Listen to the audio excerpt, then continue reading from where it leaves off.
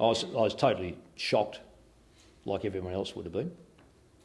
And then what was your response to the person that you know of, Eddie Maguire? No, it's not the response of how I know Eddie Maguire. It's the response of how I know Adam Goodes. I had the very, very good fortune to tour Ireland with a team, and I was coach that side, and I was able to make my decision in terms of captain, and I was very fortunate to have Adam as the captain of the Australian side. So I know the quality of the person. I also know the quality of him as a leader within a group. We took 23 players away, and if I'm reading it right from the AFL point of view, they said those that had travelled time and time again said it was the closest knit group that had toured ever. And we won those games, and I think we won those games because it's not as if we were better than the Irish, we were very closely knit, and we were knit together because Adam is a very caring person.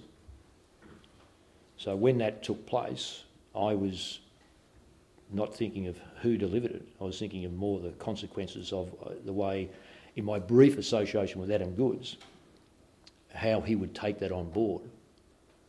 And more importantly, did he take it on board for himself, or did he take it on board for fellow people who would be affected by it? And I have no doubt he would be wearing those comments for all Indigenous people or anyone who was offended by those remarks.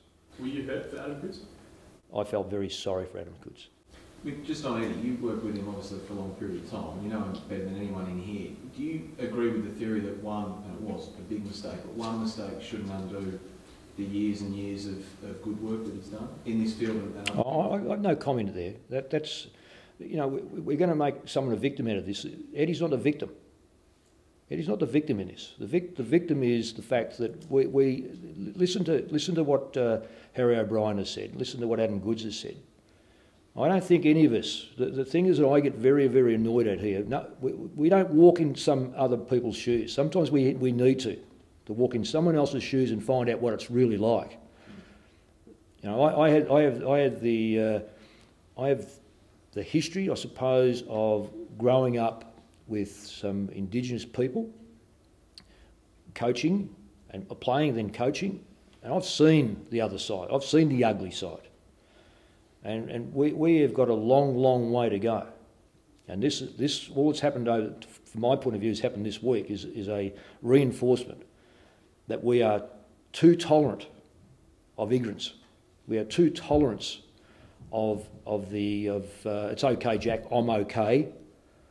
But we've got to put ourselves in the shoes of others and find out how we as a nation have got to improve, both at school, both through politics, at sport, everyday living.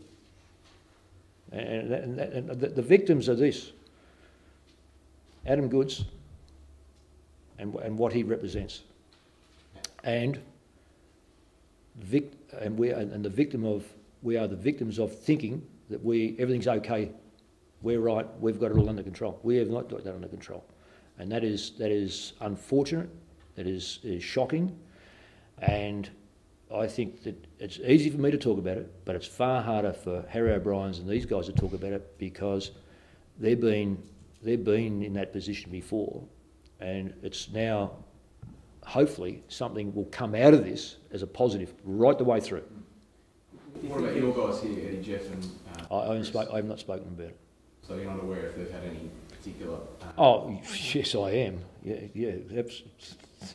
What, do you think they're immune to it? No. I won't go there because I don't think those players want that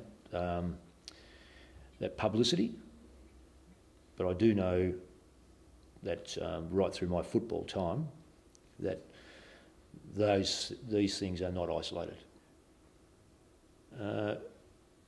I would say no, but at his own admission, he said it was a racist comment, at his own admission.